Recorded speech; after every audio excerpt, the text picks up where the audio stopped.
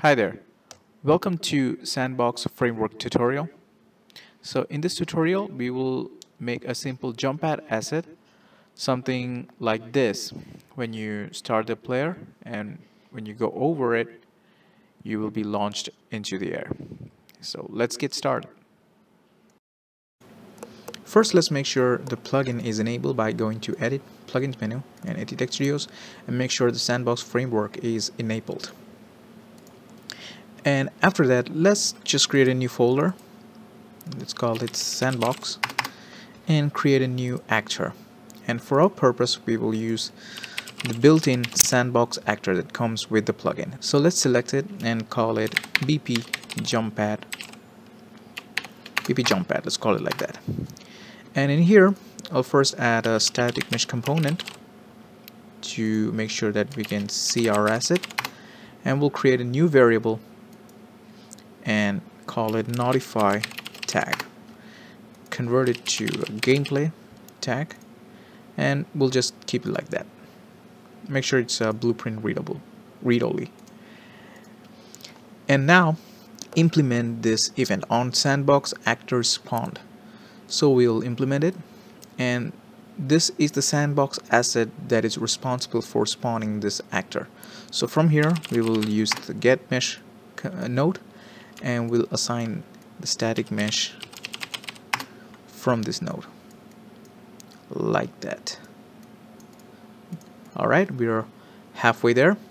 Now before continuing with the jump pad asset, we'll go ahead and create a jump pad node for our sandbox. So we'll go to Sandbox and create Sandbox node blueprint.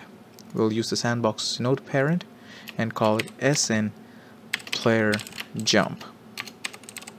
With that node created, we'll go to third person character.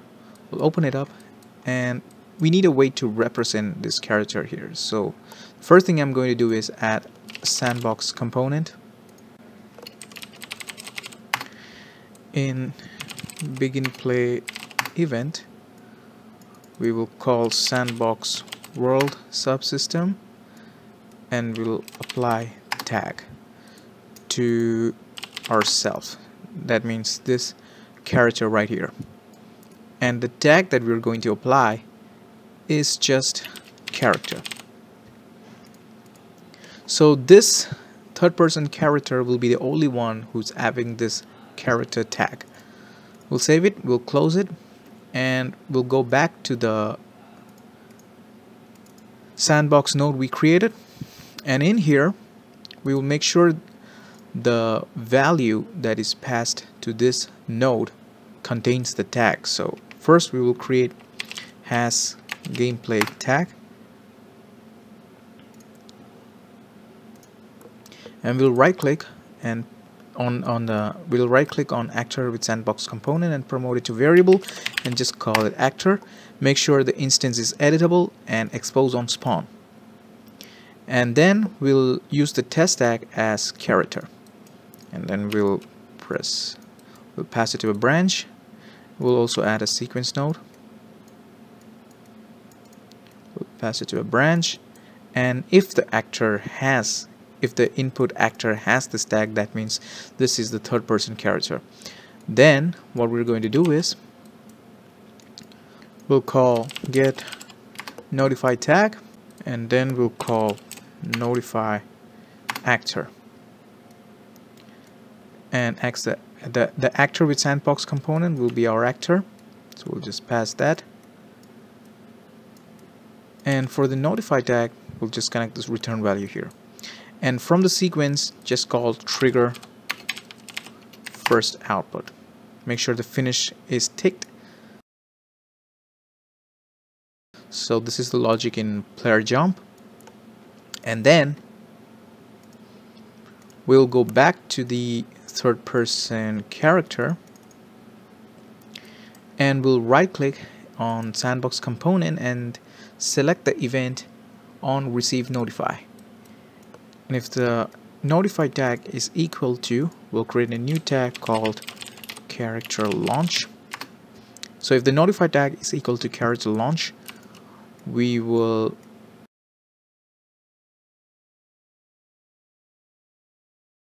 launch character node, and we'll launch the character 500 units up.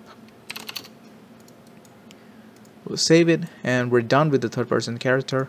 We'll then create a sandbox graph. So we'll just call it SGA underscore player jump. And in here, we'll create a new input called notify character. And then we will add a new custom input with object. So this object will represent our third person character. And then we will assign a event name to as the notify character, and then we will add our SN player jump node right here. Now to modify this SN player jump, if you want to change the name and the category it appears, just double click on this node, which will open our original sandbox node and go to class settings, and inside the blueprint display name just type player jump or whatever name you want to show up, and then in category just type anything, just like maybe tutorial. And then if you compile and go back to the graph, it will be updated, and here you can see it's inside the tutorial category with the player jump node.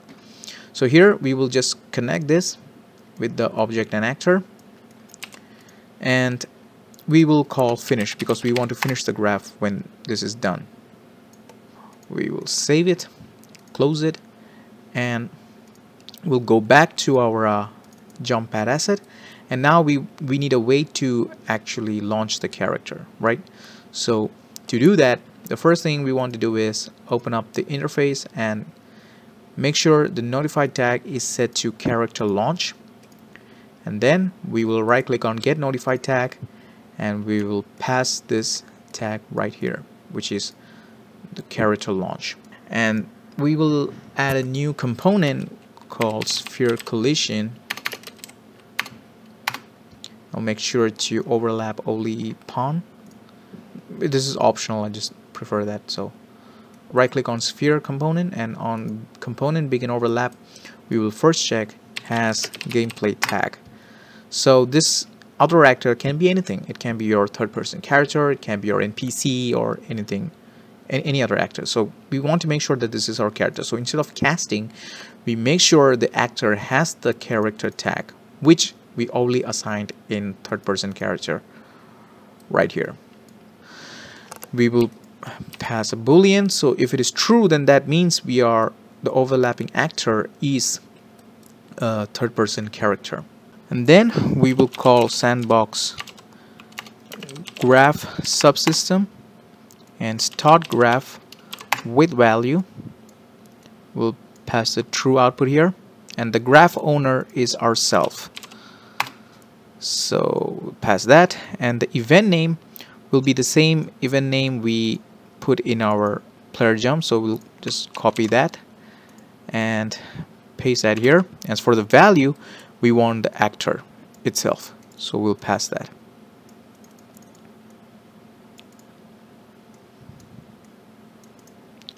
Alright, so now the only thing that remains is our actual asset. So we'll create that, and we'll just call it SA jump pad, and we'll assign our jump pad mesh. Name, description, icon, texture, I'll just leave it blank, and then for asset tag we will just call it a asset jump pad. The override actor class is the class that we want to spawn when this actor is spawned through the UI. So we want to select our jump pad asset right here, and on the top right you can see that this spawns the BP jump pad asset. And for the sandbox graph asset, we will assign the SGA player jump and leave everything as it is. Now our setup is done. We'll just make a quick way of spawning the actor onto the world origins. So inside the third person character, we'll apply a delay, maybe for 5 seconds, and then we'll call sandbox world subsystem, and we'll call spawn actor from asset, and the sandbox asset will be our jump pad. And for the spawn transform, we'll just use make transform to make sure it is spawned at the world origin. So just keep it like that. We'll switch our game mode to third person game mode. Now when we press play, after 5 seconds our jump pad will spawn at the origin of the world, and when you go over it, it says invalid notify tag on the output, so something's wrong, right?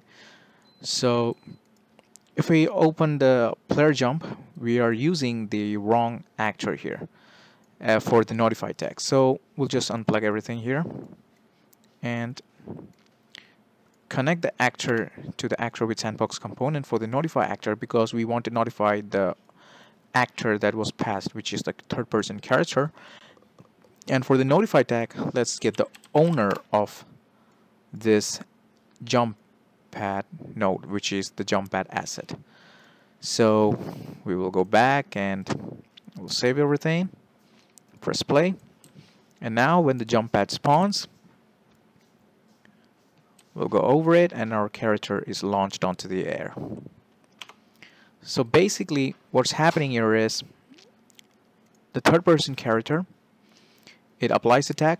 After delay, it spawns the actor from using this asset, and it uses this class to spawn the actor, which is the BP jump pad.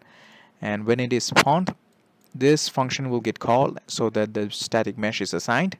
And when you overlap it, it will first check if the overlapping actor has the tag character, and if it has, it will send a notification to the graph subsystem for the specific actor with the event name.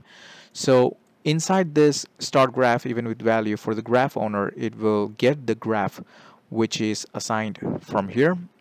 And here we told to start the graph with this event notify character. So when the character overlaps inside this graph, it will call this player jump node, and it gets passed this object is the value that is passed here, this value right here. So it gets passed on to player jump, which comes here, and it again checks if the character has the actor has the tag. We can actually skip this since this verification is already done in the jump pad overlap event, so this is optional. So if it has the tag, then it gets the owner, which is this, the BP jump pad, and it calls the notified tag generic interface event, which is the event right here, and this will return the notified tag, which is character launch. And that character.launch notified tag is passed on to the notify actor function, and the actor is our third person character. So when this node is called, this delegate will get fired here, and it will compare, and then it launches the character. So there is no casting or anything like that. Everything is passed on through the tag system and notifications and delegates. So I hope you got this tutorial, and if you have any doubt, feel free to ask on our Discord support, and I'll try my best to help you out. So thank you for watching. Have a great day.